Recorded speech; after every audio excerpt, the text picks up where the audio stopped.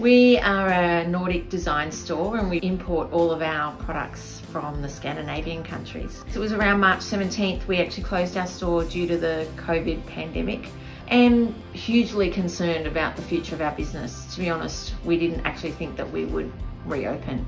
We were approached by some Newcastle doctors initially to make some masks for them. From that, we were then asked to make some hospital scrub caps, all using our gorgeous Marimekko fabrics, which was really lovely to be able to provide these items to our local medical staff. We've also sent them interstate as well.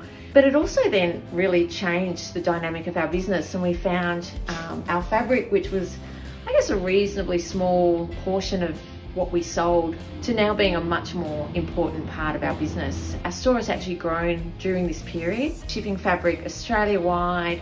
Not only have we grown as a business, but I feel like we have better connected with our community and our followers. And thank you to everyone who has supported us and believed in us, and we look forward to seeing you back into our store as soon as you can.